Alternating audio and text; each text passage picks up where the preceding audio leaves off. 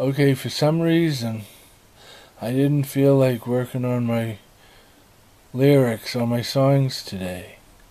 I tried a couple of times, but just wasn't into it. So I switched tracks and wrote this song. Wrote this short story about leprechauns. One day, Mary Jones decided to eat her lunch in a park near her office, and that's where it happened. She met a leprechaun, large as life, or at least as large as leprechauns be. "So you're real?" she asked. "Yes, we're real," he said. They talked as time passed without notice. "Every town and village in Ireland has a leprechaun's park in it," he said, "and by law the peace treaty between humans and leprechauns, all of the rainbow's magic, the power of the leprechauns in the area must be contained within the park's borders. And outside of the park there can be mischief, but no magic. And only by your wits can you fool and befuddle a human."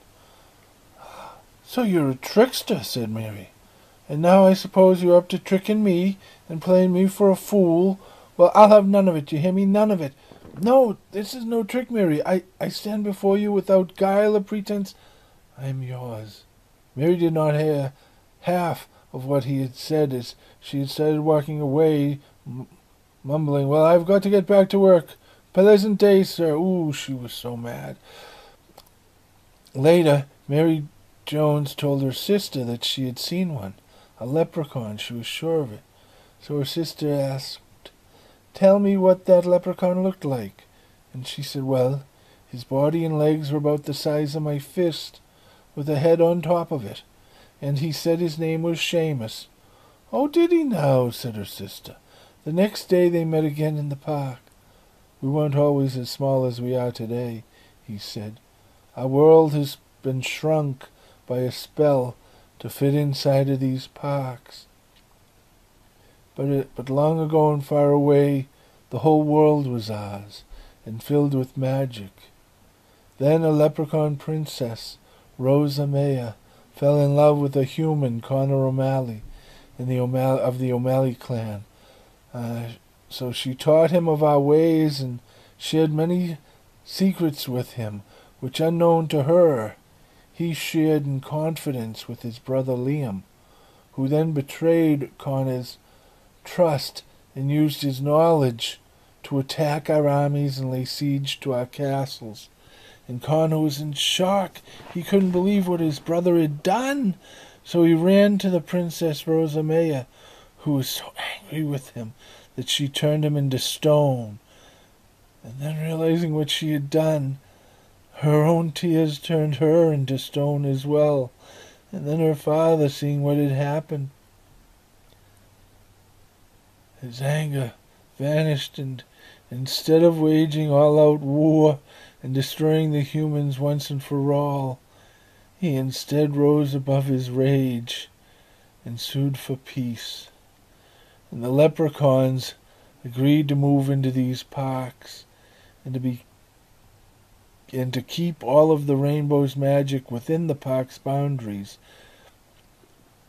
Now it is said that the spell keeping the rainbow's magic within the parks will not be broken, nor the lovers freed from the stone prisons that trap them and keep them apart, until there is true love once again between a human and a leprechaun. So that is what this is all about?" she asked.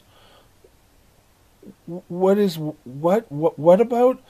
What?" she said. "Oh, men, you make me so..." And then they kissed. What magic there is in a kiss. Suddenly Mary was the size of the leprechaun. Was the leprechaun the size of the human? "Come with me, I want to show you the stones," he said. So she went with him. There they are, Princess Rosa Maya and her human. Her Connor O'Malley. "Oh, the lovers," said Mary. "Yes, the lovers."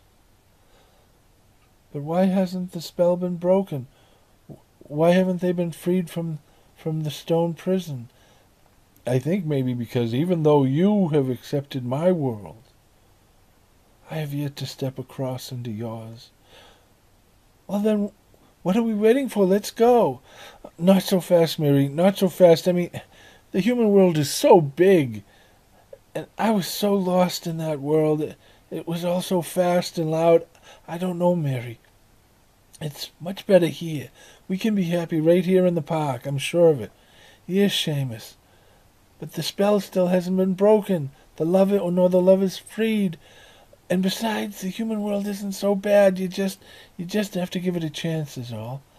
I'm afraid," he whispered.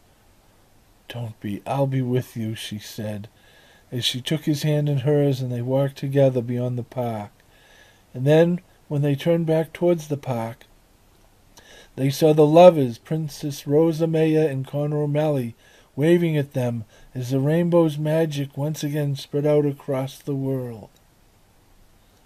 The end.